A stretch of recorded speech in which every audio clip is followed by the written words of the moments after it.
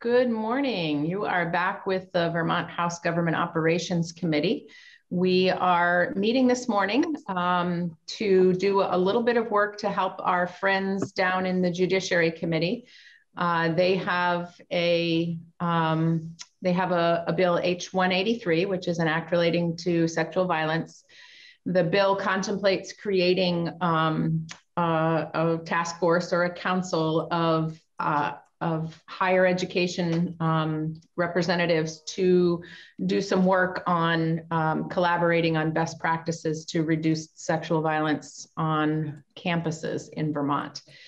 And so the Judiciary Committee is dealing with all of the other sections of the bill, but they've asked us to help in terms of giving some input into the creation of this council. And so we want to hear from some of the folks who may be members of the council and hear their thoughts on whether the makeup of this new council is appropriate, if they have recommendations, and we will share those recommendations with the Judiciary Committee. So what I would like to do first is invite Michelle Childs to give us just sort of an overview of the bill in general, just help us orient us, since we're not immersed as a GovOps committee in what the bill is. And then if you could help us look in particular at the section of the bill as introduced that creates this council, and then we can hear from some of the folks who are here to testify about this council. So thanks. Welcome, Michelle. Nice to see you again. Thank you. Good morning. Nice to see everybody. So I was just planning on going over that one section, but does it sound like you wanted to hear about the whole bill? I think it would be helpful to just have, 3 to 5 minutes on, what does the rest of the bill do, just so that this committee, who may not have been as aware of this bill, has an opportunity to understand how the council fits in. Sure. Is it okay if I can pull up the current House Judiciary Strike All? Is that okay if I do that? Yeah, let's make you co-host and you can do that. Sure. Sorry, I picked up a different, I thought I was just going to go over the one. So let me get a hold of that. We'll call it a brisk jog through the bill. How's okay, that? Sure.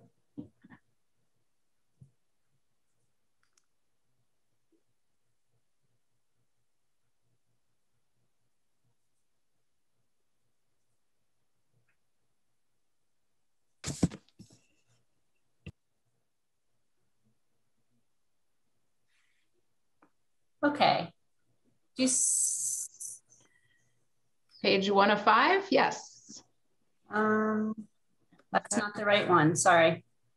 Apologies. There's been a lot of these.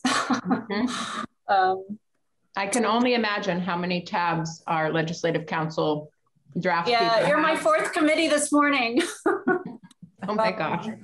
Hold on a second, sorry.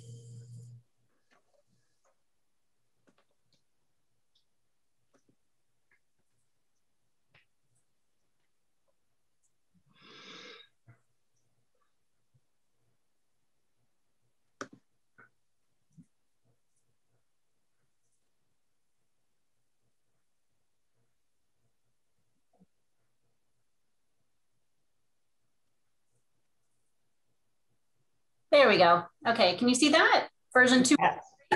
Okay, great. And I can send this to Andrea if you want me to. It's not, as you can see, it's still in draft form. They haven't voted it out yet, and it's got a lot of highlighting. But let me know if you want me to send it, because it is available on House Judiciary's website. That's fine, yeah. So there's a few different issues here. And first, we're going to start out with the criminal provisions that are contained in here. So these are making amendments to the sexual assault chapter in Title 13. So Title 13 being your criminal title, Chapter 72 being your title with regard to sexual assault. And we're starting out with the definitions. And a lot of what the amendments to to the sexual assault statutes have to do with in this proposal are around the issue of consent and what does consent mean.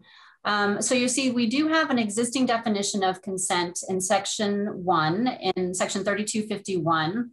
And you'll see currently consent means words or actions by a person indicating a voluntary agreement to engage in a sexual act. And this adds that it is a knowing or voluntary agreement. There's also a new definition that comes from federal law, and a lot of the tweaks here are based on what is currently in the US Code in Title 10 with regard to sexual assault and in the military code. That was updated, I believe, in 2008 and 2015. So they are the federal law that's most recently adopted. If you look at Title 18 in the federal code, that hasn't been amended since, I believe, the 80s, and so it's a little older.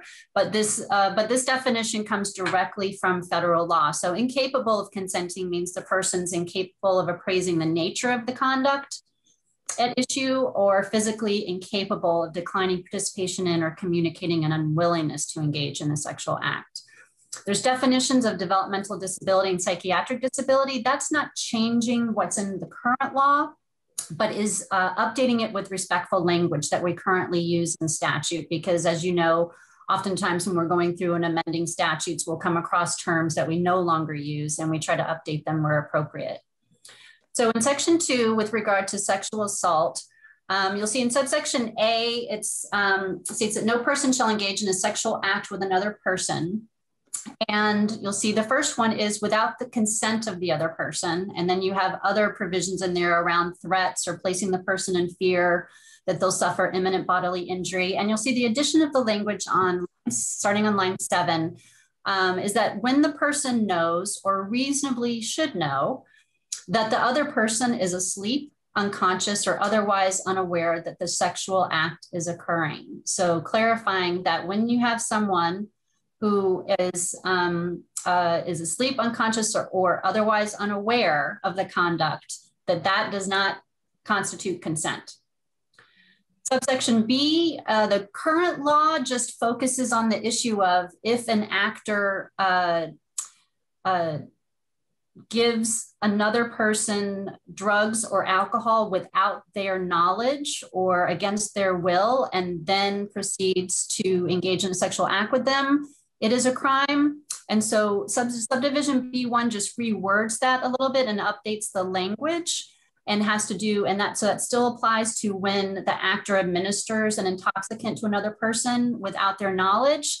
But subdivision B2 is new language addressing the circumstance where the actor isn't necessarily the person who gives the survivor alcohol or drugs, but however, they engage in a sexual act with a person who is incapable of consenting. And there's that term again on line 18 where we just talked about it, that's in the definition section. So a person engages in a sexual act with a person who's incapable of consenting due to substantial impairment by alcohol, drugs, or other intoxicants. And that condition is known or reasonably should be known by the person. So in subdivision 1, you have a certain circumstance where they're drugging a person without their knowledge and engaging in a sexual act with them. And subdivision 2 is they're engaging in a sexual act with them when they know or reasonably should know that that person cannot consent because they're substantially impaired by an intoxicant.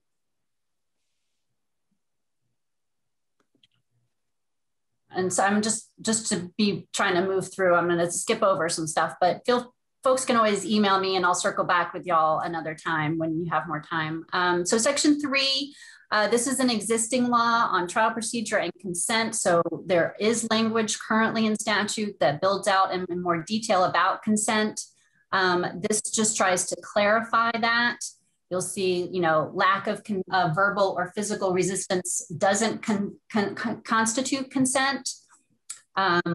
Neither does submission resulting from the use of force, threat of force, or placing another person in fear.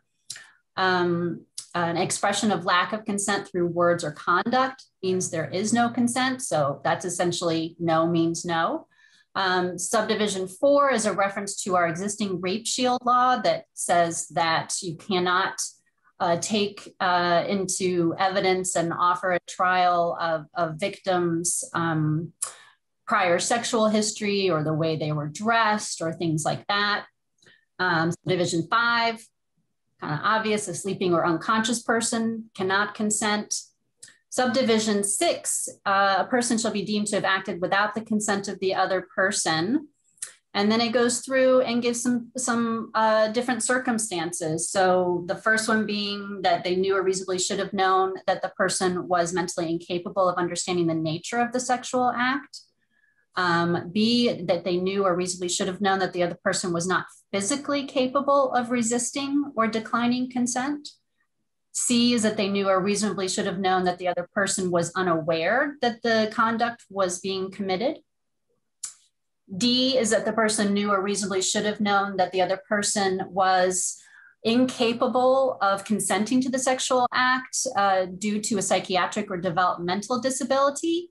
And so again, this is in current law. We tweaked a little bit to have respectful language, but also I just want to note here that this does not say that just because someone has a psychiatric or developmental disability that they are therefore incapable of consenting, because certainly people are. This is saying that if, because of the disability, the person is incapable of consenting, and then you go back up to the definition. So that disability makes them either unaware of the ability, unable to appraise the nature of the conduct, or physically incapable of resisting the conduct, then that would not constitute consent.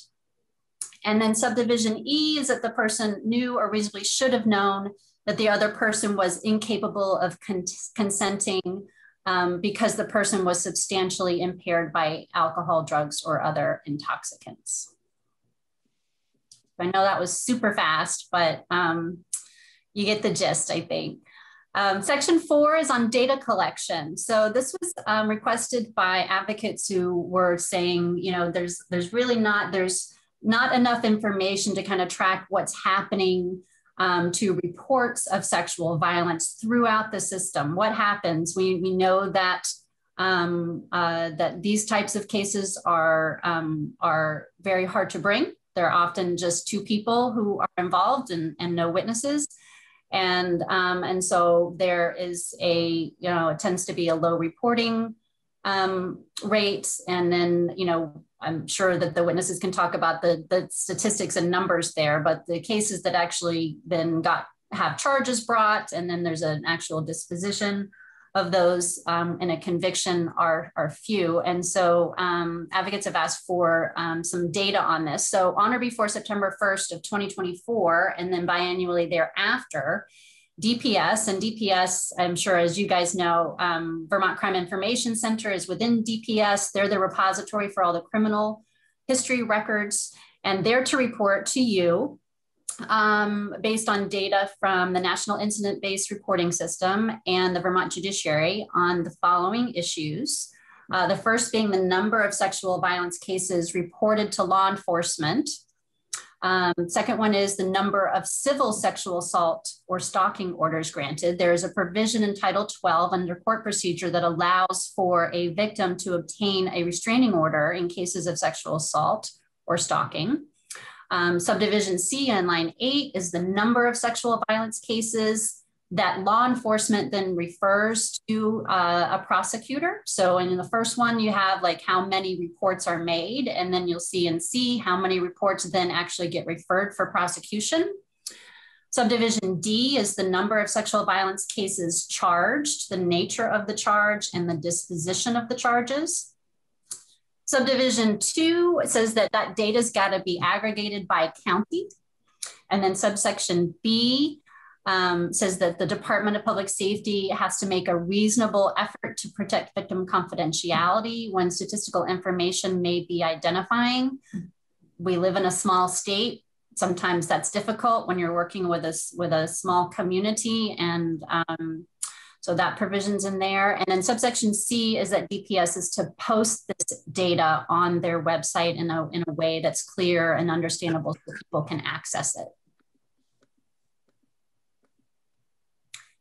So section 5, excuse me, is the Intercollegiate Sexual Violence Prevention Council. And this creates the council. This is comes from a recommendation of a previous committee and report that I think probably Sarah will talk about, or maybe some of the other witnesses. And the council is created to coordinate response to campus sexual harm, including across institutions of higher learning in Vermont. In subsection B, you have the members. So this is, I know, what you're going to focus on. So currently, the members are the Title IX coordinator from each institution of higher learning in Vermont, a campus-based prevention education coordinator who is appointed by the Vermont State Colleges, a campus-based prevention education coordinator appointed by the University of Vermont, a campus-based prevention education coordinator appointed by the Association of Vermont Independent Colleges, 2 community-based sexual violence advocates appointed by the Network Against Domestic and Sexual Violence, 2 law enforcement, I think that should say, or public safety representatives, with experience responding to and investigating campus sexual violence, and they would be appointed by the Commissioner of Public Safety, 2 college students appointed by the Center for Crime Victim Services. Top of page 7, a person with expertise in sexual violence responses within the LGBTQ community appointed by the Center for Crime Victim Services. And then the new language that is being offered for consideration is on lines 4 through 7. So the first being a sexual assault nurse examiner appointed by the network. Sexual assault nurse examiners are professionals who are trained to collect evidence after a sexual assault. And so those nurses are trained and available at hospitals. So when someone reports a sexual assault, they can go to a hospital. There will be a SANE nurse who will meet them there and can conduct the examination. There's a part later on that I'll show you that has an appropriation so that that program can be expanded to general practitioners and outside the hospital context, because as you can imagine, you know, there's only hospitals in certain parts of the state. And so if you are in an area where you've got a 2-hour drive to a hospital and you've just been sexually assaulted, that compounds things. So, and then finally 10 is a prosecutor from either the Department of State's Attorneys and Sheriffs or the Office of the Attorney General. And I just put kind of appointed by, because usually we'll say a state's attorney appointed by the executive director of the department, or we'll say somebody from the AG's office appointed by the AG. This is just a prosecutor. And then so you'll have to, if you figure out who you want, if you want to keep that provision, who you want the appointing authority to be. Subsection C goes through the duties. Michelle, can I interrupt you for a moment, because Mark Higley has his hand up. Okay, I'm sorry, I can't see that. Thank you, Madam Chair. Michelle, before you go much further, can you tell me what that number adds up to? And again, I'm not knowing that because I don't know how many institutions of higher learning there are in Vermont. So do you have a total number of that council makeup? Let's see, there's 1, 2, 3, 4, 5, 6, 7, 8, 9, 10, 11, 12, 13. No, but again, going back to membership B1. So it's a coordinator from each institution of higher learning in Vermont. Oh, no, I don't know. I'm sorry. That's a good point. Okay, thank you. Probably the witnesses can. Okay, thanks. Sure. I see in the chat that there are 12 entities. 12, okay. Thank you. So there's the duties that you can take a look at. They're going to be staffed by the Network Against Domestic and Sexual Violence.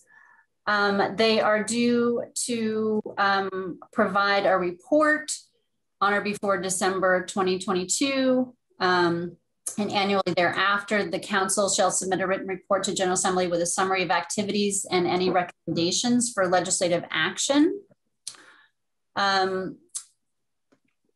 Let's see. They select a chair from among the members at the first meeting. Majority of the membership constitutes a quorum. If they aren't being paid by, let's say, the organization that they work for, so let's say in the cases of the students, or then they would be entitled to per diem and expenses. And there is appropriation here that I'll show you here. So you see in section 6 for FY22, $13,000 is appropriated to the network for the purpose of staffing the council and also paying the per diems and expenses for those members who aren't otherwise compensated. And then in subsection B, that's the money I talked about that would go towards expanding the forensic nursing program out to primary care and reproductive health care settings, so beyond the hospital setting.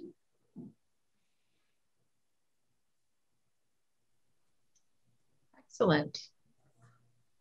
Thank you.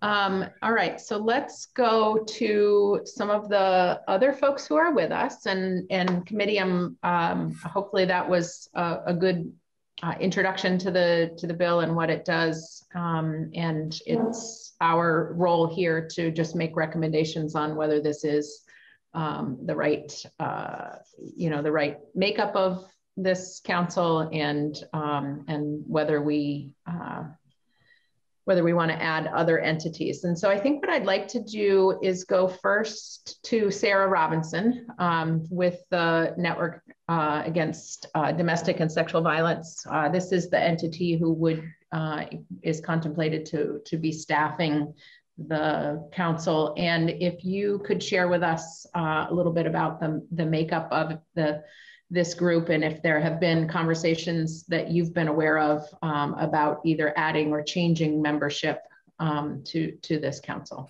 So welcome. Sure.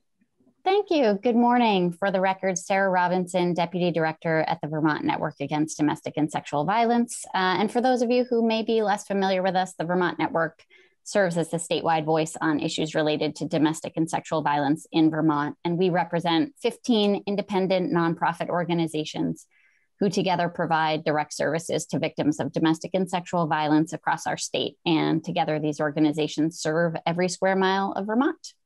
So thank you again for the invitation to provide testimony on H.183, which is a bill that on whole seeks to address and improve Vermont's system of response to sexual violence. And I'll specifically speak to Section 5 that I know you all are contemplating today.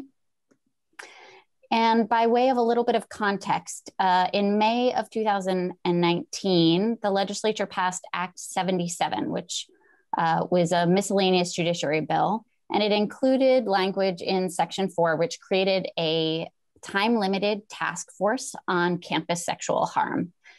And that task force was charged to examine issues related to responses to sexual harm, dating and intimate partner violence, and stalking on campuses of post-secondary educational institutions in Vermont, and to report to the legislature on or before March 15th, 2020 with findings and any recommendations for legislative language. So that task force met over a period of 9 months and held 6 formal in-person meetings.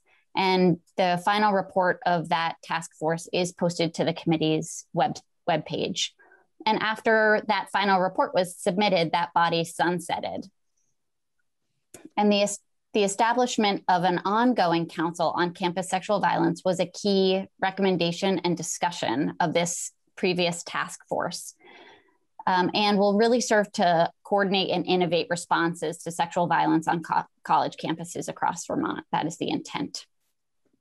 And by way of a little bit of context, I just wanted to share that 1 in 5 female students and over 1 in 5 transgender students are sexually assaulted on college campuses. And women ages 18 to 24 are 4 times more likely than women of other ages to experience sexual violence.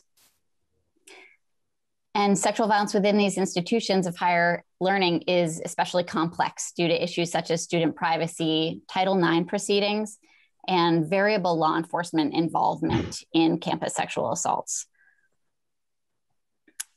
So the council proposed in H.183 will insist in ensuring that both responses and prevention efforts on campuses across Vermont are coordinated, and that resources and best practices are shared across both large and small private and public institutions. And in terms of the composition, much of this came out of conversations that the previous task force had, and some of the members of that previous task force are included on this proposed council. There were also recommendations that were made by the Attorney General's office to add a prosecutor and a SANE nurse, and we were supportive of those recommendations. You'll see in the language that the administrative staffing and resources to support this council is dedicated to the network at the moment. And I will just say that the previous campus sexual harm task force indicated in their report that a permanent body such as this ought to have some staffing capacity and at least some minimal resources to carry out their work. But they did not, as an entity, decide where those resources ought to be dedicated. And I will just say, as the network, we have no attachment to staffing this committee, but we are more than willing to do so. And if there's a more appropriate staffing structure that others propose, we would be amenable to those suggestions. But the composition of the council is intended to really represent the various stakeholders that serve survivors of domestic and of sexual violence on college campuses, and bring together individuals who may have resources to share and knowledge bases to share, to have interdisciplinary and ongoing conversations about supporting our institutions of higher learning and students and ensuring that they can access their education on campus. And with that, I'm happy to answer any questions that members of the committee might have. Thank you, Sarah. Tanya Vyhovsky has a question. Wonderful. Thank you, Madam Chair. Hi, Sarah. It's nice to see you. So we know that those who generally can speak best to problems within a system are those who are most impacted by that system. And that said, I'm really grateful to see representation from the LGBTQIA+ community and college students. And I'm wondering if thought was given to the pros and cons of having a survivor or a space held for someone who has survived sexual violence on a college campus. And I know some of these members could be that, but it's not explicitly named here. And I'm just curious if you can speak to that. It's an excellent question. I can say that part of the intent of those 2 college students appointed by the Center for Crime Victim Services was to create the space for individuals who may identify as survivors of sexual assault to serve on the council. The fact that the appointing agency is housed in the Center for Crime Victim Services kind of makes that attachment. But the reason that language was chosen was because people have various levels of comfort with being publicly identified as survivors of sexual violence. So the idea was to provide a more general language, and with the expectation that there may be people who identify as survivors who might seek to fill those seats.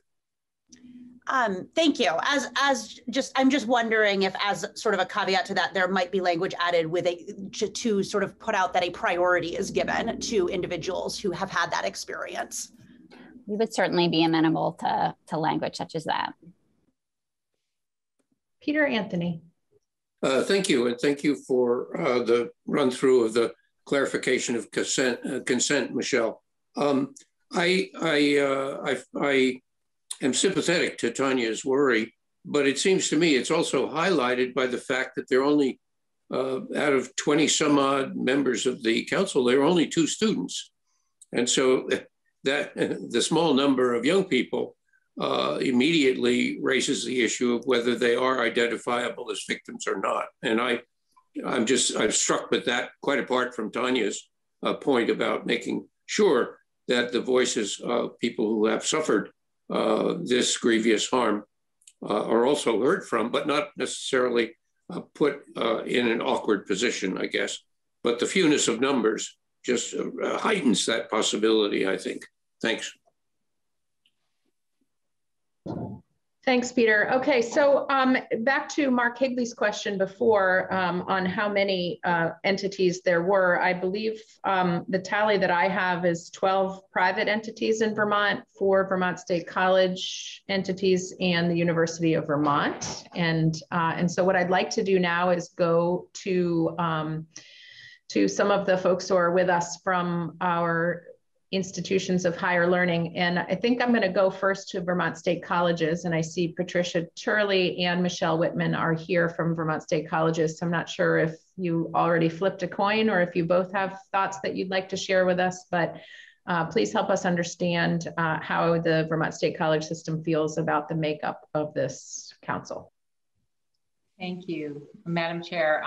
I will go first, and Michelle is available primarily because she is a Title IX coordinator, and so she really, I believe she was also on the task force, so she has some firsthand experience here if that's valuable to you. Thank you for the opportunity to testify on this legislation. My name is Patty Turley. I am the General Counsel for the Vermont State Colleges. As you just heard, we have 4 institutions. They are Northern Vermont University, Castleton University, Vermont Technical College, and Community College of Vermont. We support I'm here primarily about the Intercollegiate Sexual Violence Prevention Council. We support this effort. Some of our employees have participated in the legislative task force and also in a separate intercollegiate sexual violence group. One of them is here today, Michelle Whitmore, who's a Title IX coordinator at Northern Vermont University, and she participated in the legislative task force, I believe. We're concerned about 2 areas, although we totally support this bill. We're behind the collaboration, the sharing of best practices. We think that is a good target. Our first concern would be that the legislation doesn't identify the how many meetings per year, what the time frame might be that is considered here. So we think that would be helpful so that we can understand the undertaking better. Our second concern is that as written, we would contribute 4 Title IX coordinators because we have 4 institutions. Due to the size of our institutions, none of our Title IX coordinators are dedicated to that role exclusively. They all have other duties outside of Title IX, which are providing different types of services to students depending on the campus that they're serving.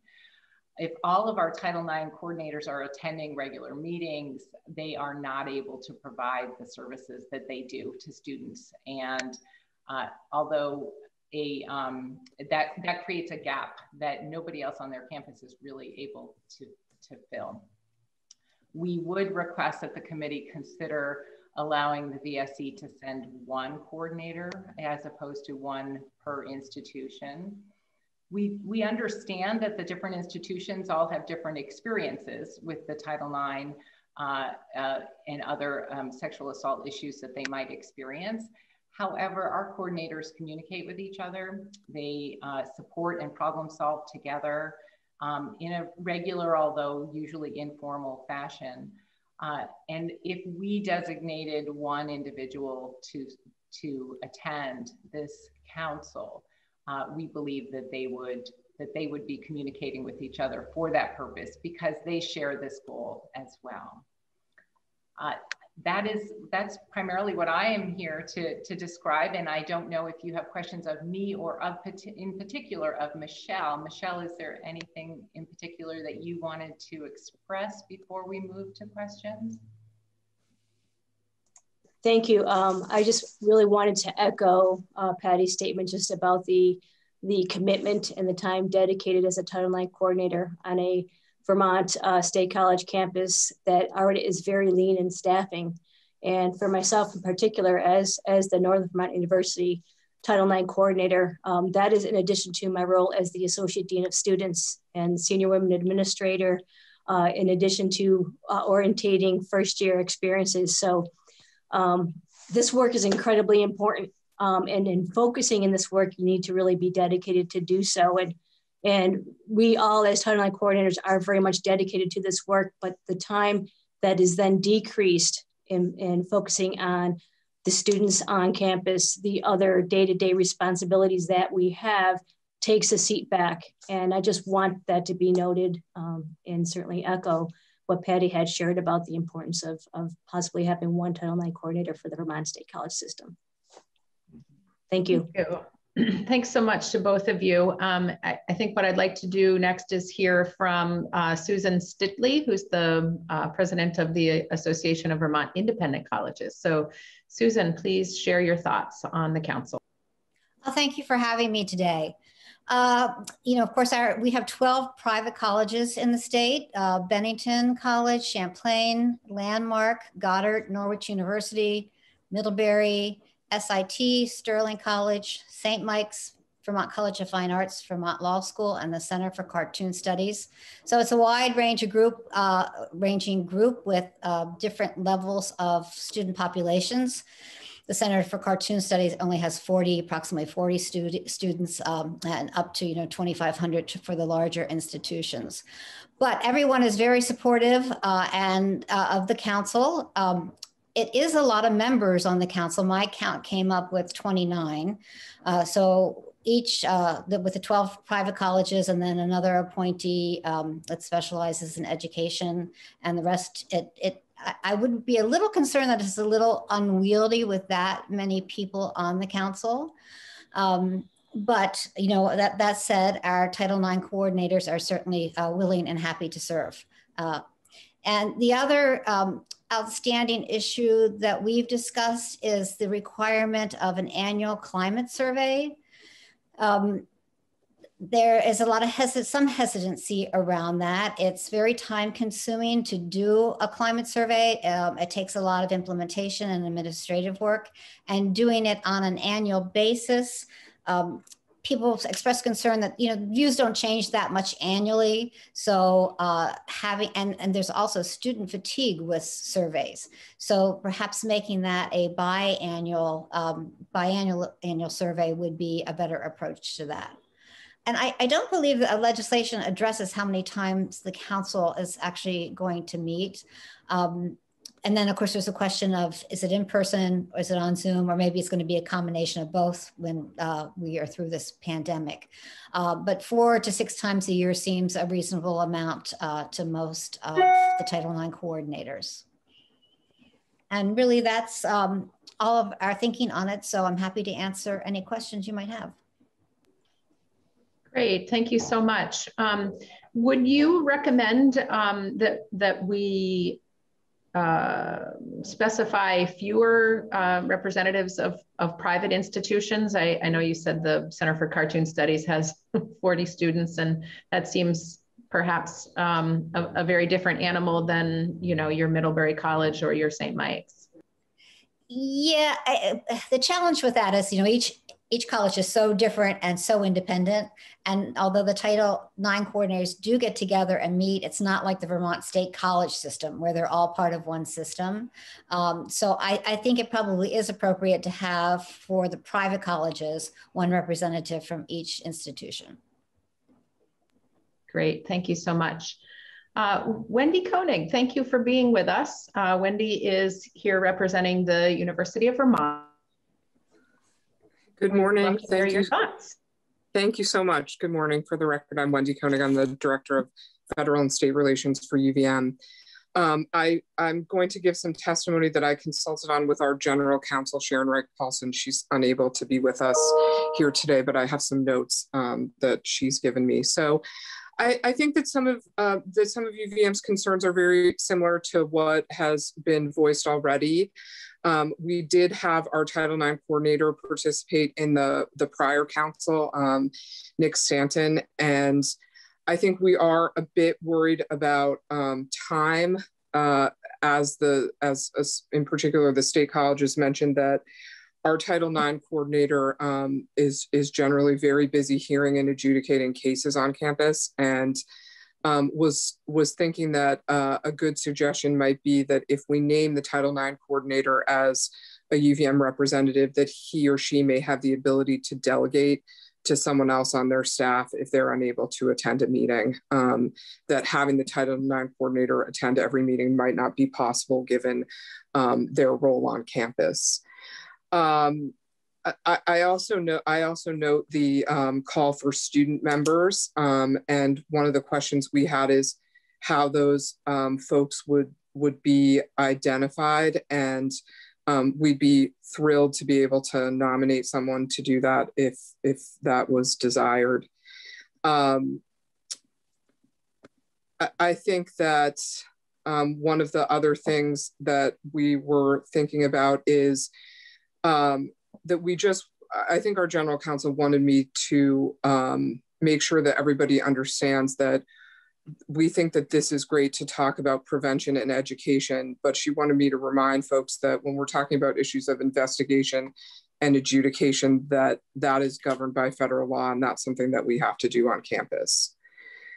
I think that we're a little bit worried about the term best practices in the legal sense, that we know that participants in this council will be well-intentioned in talking about that, but best practice may connotate national expertise or sort of all college type of expertise. And I think that we're somewhat uncomfortable with that terminology. Maybe call it promising or educational.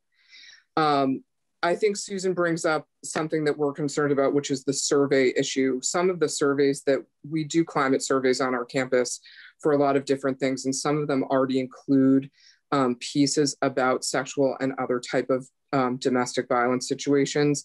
I do agree that with the amount of surveying that we do on campus, for some of which is federally required, that it can give students some survey fatigue, and we don't always get great response rates on surveys when we've tried to do more in any given year. So I would say that we do want to be careful. And also, as mentioned, lots of our institutions are very, very different in their size and scope. And so if we want to avoid making a one size fits all survey if we're talking about surveying, because a survey that would go to Sterling College with 130 students and the University of Vermont would probably have to be quite different. So we just wanted to mention that. There is some data and some science, which I think we can provide you all if you're interested in it, that shows that doing these surveys are not always the best way to get at some of these issues. I think also that in terms of some of the data sharing, we are a little bit worried about privacy concerns. We want to make sure that in any data that is shared that we are complying with FERPA regulations and not identifying students in any way. And lastly, I think that the one other thing that our general counsel wanted me to mention was that she does feel that this doesn't need to necessarily be a legislated group, that maybe this should be a group that's run by the group of colleges and universities.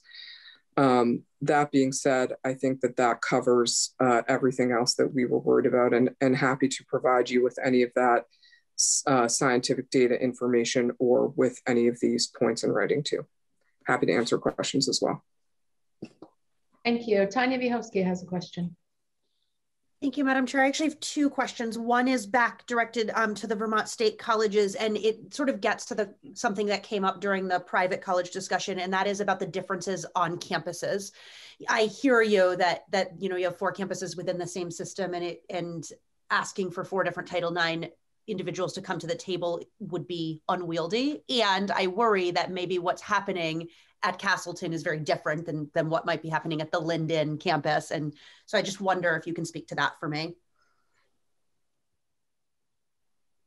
Sure. Michelle, I don't know if you would like to speak to that, since you are one of the coordinators and actually communicate regularly with the other coordinators on that. Absolutely, sure to share some thoughts on that and make sure that I understand your question clearly. So for the Vermont State College system, the Title IX coordinators, we typically meet on a very regular basis, and that includes a representative from Castleton, from Northern Vermont University, and from, I'm forgetting one, and I apologize for that, Johnson, Linden, and Castleton, and Vermont State College system. We have been meeting on a regular basis throughout the semesters. I will say, due to the pandemic and other areas of focus, that we are meeting on a more unofficial basis. We'll check in with each other when the need arises, or if we need to just share some suggestions and thoughts on education and prevention. But we do work very closely together, and I'm very grateful for that.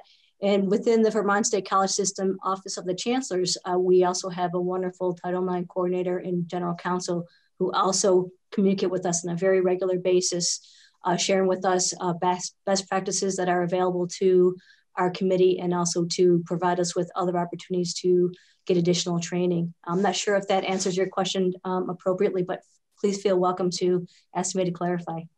No, that was really helpful. Thank you. That regular connection together really helps ease my mind that all voices across the system will be represented. My other question is just a technical question. So there's 7, and it might not be specifically for the Vermont State Colleges, but there's 17 colleges we've listed in the state of Vermont. And I wonder how many, if any, are non-residential campuses, and if that changes the impact of sexual violence on campus. I know CCV is non-residential, but I don't know if any of the others are. Right. Happy to answer that. Oh, I'm sorry, Susan also would like to. So I'll just say briefly, CCV definitely is not a residential college, and there are components of, for example, Northern Vermont University has a program called Northern Vermont NVU Online, and that's a non-residential program. So there are some components of the other colleges that are non-residential. And for the private colleges, Goddard College and Vermont College of Fine Arts, they are both low residency programs. So their students come from across the United States and just come for programs, usually 10 to 14 days at a time. Also, SIT, the School for International Training in the Brattleboro area, they don't have any programs on their Vermont campus anymore. They're all abroad. And at UVM, most of our programs are residential. During the pandemic, we do have about 2,200 students who have chosen a remote option, an at-home option. So at the moment, we have a significant population that is not residential. Thank you. Peter Anthony. Thank you, Madam Chair. I want to also support the notion that 28 may be unwieldy. I know that's already mentioned. I already talked about the balance of students relative to providers, other interested parties. I guess I want to go back to the possibility that there would be, in ascertaining the campus climate, survey fatigue that was mentioned. And I'm wondering whether that language should be loosened up instead of focusing on a vehicle for ascertaining data, rather change the language so that you're actually focusing on what you want to know from the data, as opposed to how you collect it, and get around that and sort of allow a little bit more diversity as to how each campus or administration gets at the data that you want to collect. In other words, flesh out the meaning of climate. What do you mean by climate? Spend some time on figuring out that instead of using a word like survey. Thank you. Anyone care to jump in on that point, or should we take that as a good echoing of what we're hearing in terms of concerns around the climate survey? Go ahead, Wendy. I think that suggestion is a good one, and as I said, I think that some campuses may already have some data information that we conduct through different surveys that might answer some of these things. And my guess is that that's true on other campuses besides UVM. Great, that's a helpful suggestion. John Gannon. Thank you. A comment and then a question. Just looking at the first 5 groups of memberships, it appears that there could be a requirement that a college or university have multiple members on this group. And if there's something we can do to eliminate that so that there is a single representative from each college or university, I think would slim down the number of participants in this council. And then my question is to Wendy. She said, I believe you said that this doesn't necessarily need to be a legislative group, that maybe this should be a group that's run by a group of colleges and universities. Could you explain that a little more, please? I don't know that I have any more of an answer on that. That was something that I received as feedback from our campus. I think that there's some concern about data sharing. I think there's some concern, and I think that there's some feeling that maybe the colleges know how to deal with that best in terms of the federal regulations that we're under. And I also think that there's some concern about having an advocacy organization as the person in charge of report, or the entity in charge of reporting and running the group. Thanks. All right, so next I would like to invite Rory Thibault, who's the Washington County State's Attorney, to share any observations or thoughts on the makeup of this council and share any recommendations you have. So good morning. For the record, I'm Washington County State's Attorney Rory Thibault. Thank you very much to Representative Copeland-Hanses for the invitation today. Obviously, the Department of State's Attorneys and Sheriffs has a lot more contributions and opinions about the other substantive parts of H.183 regarding changes in the law.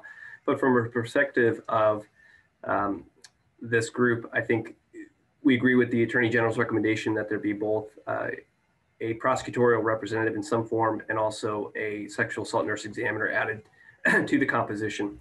I think that's important, and it mirrors really how we use our multidisciplinary team, or MDT group, to supplement the Special Investigative Unit in Washington County. And it brings together a lot of different voices. I think my comments will be really limited, and I'll defer to the expertise of both Sarah Robinson and also those who are actually in the business of Title IX about the exact composition, but I would echo that there is definitely a need for this type of assessment. There's a lot to be said about improving systems in the state. Each county has some variances in its relationship, both with law enforcement and then the law enforcement purview and responsibility for college campuses in that area. And from my perspective, Washington County has several smaller institutions and one large one, being Norwich University. And in that sense, it is important to have a good flow of communication and clear expectations when addressing college sexual assaults and sexual harassment. I know, again, the Title IX process is separate and distinct from the criminal process, but ensuring that there are systems in place to allow victims a cognizable and appropriate choice is important. So I think this is will be a welcome addition to helping ensure there's best practices and understanding a little bit more of the scope of campus sexual assault in the state of Vermont. This mirrors other efforts made at a federal level in other states. So I think it does deserve our attention, and the department is happy to be part of it. One note I would say is right now there's some open-ended language in H.183 as drafted. It's not typical that we didn't want to have both an AG representative and a state's attorney representative on there. The question really comes down to perhaps the committee's preference of who should be the person to select that. Default and say the Attorney General could select that and pick somebody from the stable of state's attorneys if need be. There's generally a good relationship there, and I don't think it would be a problem. But I think we have a lot to contribute to how to best serve victims and ensure that there's a handoff from people who make a Title IX complaint to a criminal complaint, and ensure that our victim advocates are informed in that as well when our office does become involved. With that said, I'm happy to answer any questions. Thanks, Rory. John Gannon. Thank you, Rory, for testifying today. And you sort of started to touch on the question I had, which was the language in the bill around the prosecutor being appointed to this council. The language right now is a little unwieldy because it could be from either the Department of State's Attorneys and Sheriffs or the Office of the Attorney General, appointed by, we don't know at this point. So who typically prosecutes sexual assault cases that happen on Vermont campuses? So really that'll defer and usually default to a county prosecutor. The Attorney General takes, a much smaller percentage proportionately of cases in the state. I think right now the criminal division is 6 or 7, attorneys versus about 63 or 65 or so in different states' attorneys' offices. So from that sense, the volume of cases is often with us. But there are any number of reasons why the Attorney General may become involved. There may be some, special circumstances of a case, a conflict in an office, or alternatively, it may be a case of significant notoriety or complexity that it warrants, sort of that level of care. And in that sense, I would say that, we have a fantastic group of assistant attorney generals in the criminal division, and they do tend to have a slightly reduced caseload versus what a field deputy state's attorney would have. And they can really sink their teeth into and deep dive into these cases when need be. And to just follow up on that, do you think we should modify the language in B10 slightly, just say a prosecutor that has experience with sexual assault cases on college campuses, so that we are actually having somebody with expertise in that area? Sure, and I think, it might all actually open up too, in writing it broadly as a prosecutor, it might not then limit it to being a state prosecutor. It could actually be a federal prosecutor. And I know that we do have some talented assistant U.S. attorneys who have a deep background in dealing with crimes of sexual violence and do overlap from time to time in these issues. And I think each office around the state of state's attorneys, I can say, generally has somebody who is proficient and skilled here. So yeah, there's definitely a great pool of people to select from, and I don't think there's any fighting or pushing by any department to to field that, as all of our agencies have a lot of different committees, boards, and groups that we contribute membership to. Thank you. Thank you so much, Rory. I appreciate that you're probably noticing that we're running up against the noon hour. So thank you for being very direct and to the point. And John, great questions. Next, I'd like to go to Rebecca Turner, who's here with the Defender General's office, and hear any thoughts that you have, Rebecca, on the makeup of this council. Thank you. Thank you very much. For the record, Rebecca Turner from the Office of the Defender General. So I think my main points and comments were to address, I'm pulling this up, the makeup of the council. And what struck me here, and I understand I've heard the concerns that's already unwieldy, so my suggestion would be that there are actually, there's a significant missing perspective on this council, and that is the perspective of the person who stands to be accused of these allegations.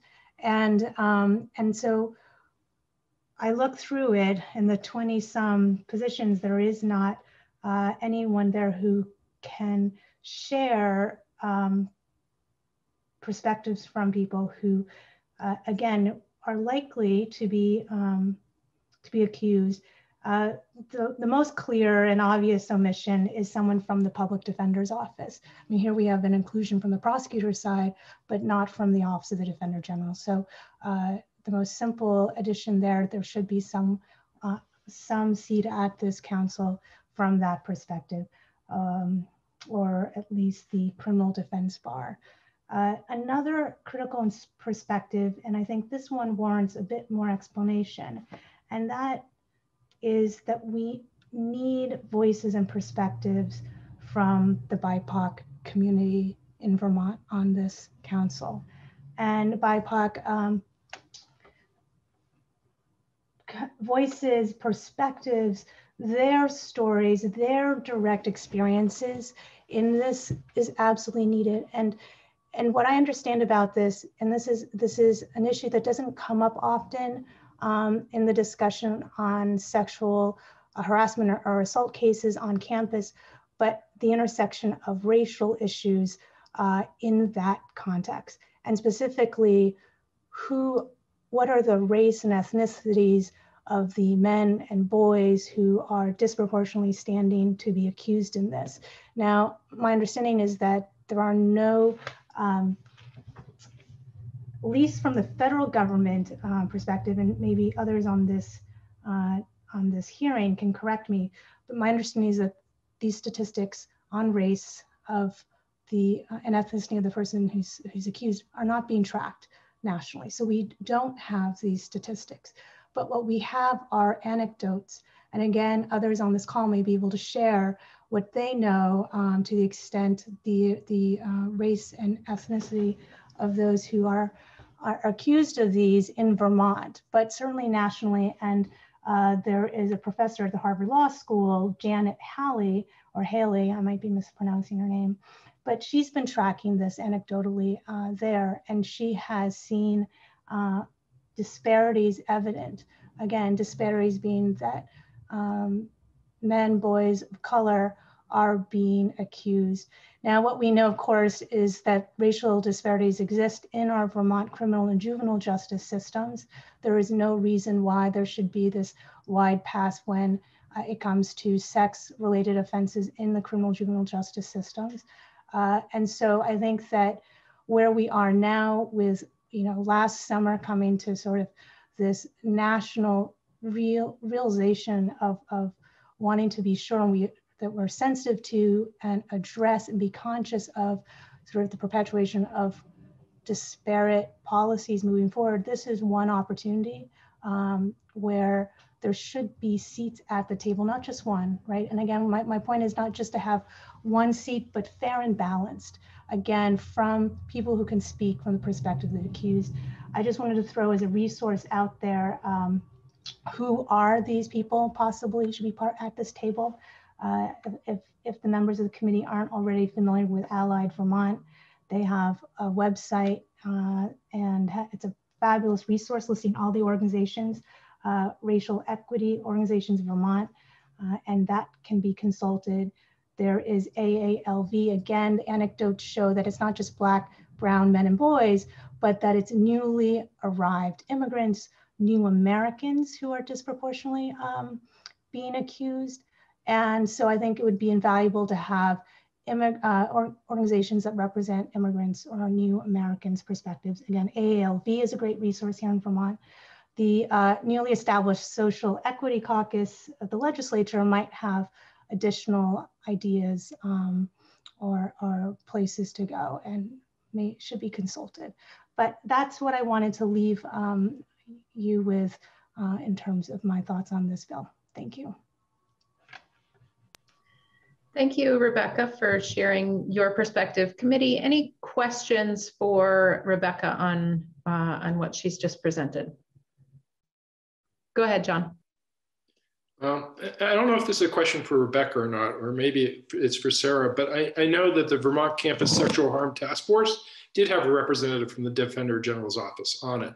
So I'm just wondering who made the decision to exclude the Defender General's office? I can respond to that and just say that this was an initial pass based on, the conversations of the task force. But Don Matthews from the Defender General's office did serve on the task force. She was a wonderful member of that group and made valuable contributions. And we would welcome a representative from the Defender General's office on the council. Absolutely. Thank you. Sam Lefebvre. Thank you, Madam Chair, and thank you to those who have testified today. I just have a general question about getting data, because we've been hearing sometimes surveys, people, get not consistent with filing them. I do know sometimes that people have been sent surveys and they purposely put in the wrong information because, this is more like high school based, but going forward, because they're just sick of getting the surveys. But do we know if any information is going to be taken from actual cases that occurred on campuses? Obviously taking out the specific pinpointing information to somebody, but learning from past experiences. Do we know if that's going to be looked at? Maybe Sarah Robinson has a perspective on that. My thought with respect to that is that the Title IX coordinators from the various colleges are going to have a lot of firsthand experience in connecting with both survivors of sexual assault and folks who've been accused of sexual assault on college campuses. And so they would be able to bring a lot of actual, cases and perspective on, what works and what doesn't work. But Sarah Robinson, you probably have another perspective on that as well. No, I think that's accurate. And I would say that in terms of the, campus climate surveys, the intention was certainly not to, mandate one survey in one way, the same way, but to have an opportunity to share aggregate data between various campus approaches to gathering information, so that this group is able to identify some significant trends that may be occurring across institutions and across various settings. That's helpful. Yes, thank you. I just would hope that unfortunately, where there are events to use real data from, that the data is tracked and recorded, just to know where we could see improvement, instead of maybe asking people about things that maybe are yet to happen, or what they feel could happen, like what has happened and what we've done to track it and to make it better. Thank you. So I want to thank all of you for being with us this morning. We've had a dense hour of looking at a brand new bill and understanding the makeup of this council. So committee members, I will ask you to sort of mull over what you've heard this morning, and we'll come back to have a committee discussion later today or first thing tomorrow on some of the recommendations that we've heard. So thank you all for being with us this morning. Committee, thank you for hanging in through a very long morning.